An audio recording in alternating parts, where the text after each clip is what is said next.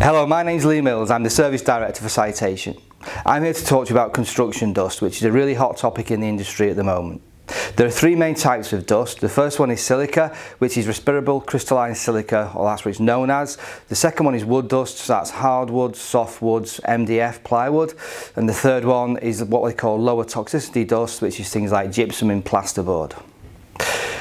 The diseases you can catch from dust are things like lung cancer, asthma, COPD, which is chronic obstructive pulmonary disease, and silicosis.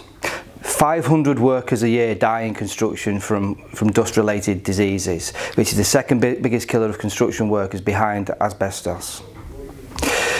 Jobs that generate dust are things like using still saws, cut-off saws, using grinders, drilling, and sanders, things like that. You have a legal duty to prevent and control dust exposure.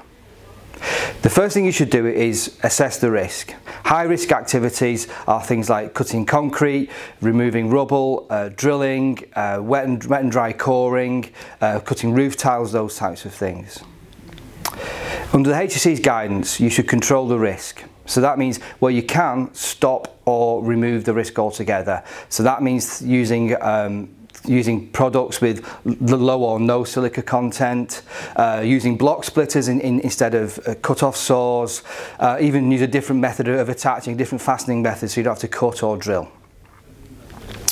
If you're using control measures, which for example if you're cutting a roof tile, you're expected to wet cut. The wet cut method you should use should be a pump bottle spray or a mains fed spray system, and that should deliver water at about 0.5 litres per minute.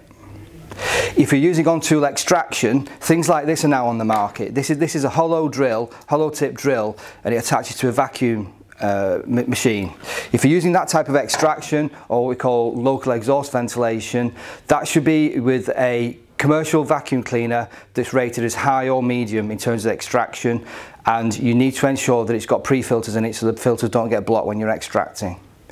It also should be subject to what the HSE call TEXT, thorough examination and test, and that should be at least every 14 months. Other control measures you can have are RPE, respiratory protective equipment, and for dust environments, the HSE recommend that you have an assigned protection factor, an APF of 20. So that effectively means that you're breathing in a 20th of the dust in the atmosphere. And for most operations, I would recommend you use an FFP3 dust mask. And of course, in the current environment, if you're using RPE, you need to have a face fit test for every worker, and the worker should be clean shaven. And also, if there's anything that changes on the worker in terms of they gain or lose weight, etc., you need to retake that face fit test. You should also undertake training of all these control measures. So that means that your workforce should be trained in the hazards of using dust, the control measures of using dust, how you use wet cutting techniques, how you use on-tool extraction, and the reason for doing so.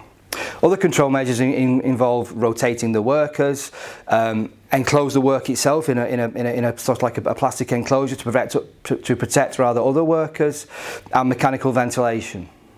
So in summary, if you're using dust in construction, the first thing is if it's at all possible, do it, is avoid creating dust.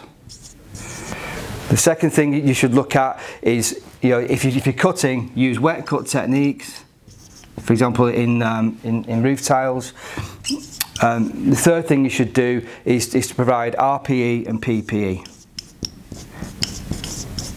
So even if you're sweeping up on a construction site now, you should wear the relevant RPE and relevant PPE. And sometimes, if you're wearing things like a half-face dust mask, which is the HSE preferred method, you should ensure it doesn't interact in a negative way with eye protection or hearing protection or your hard hat, for example.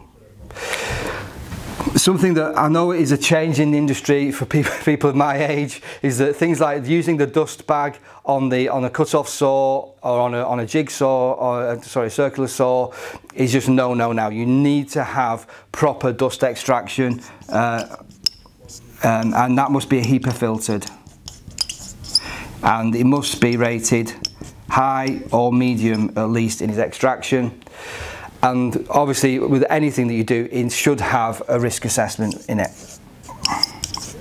And you must implement those controls that you identify from the hazards, and obviously review and train people in that risk assessment.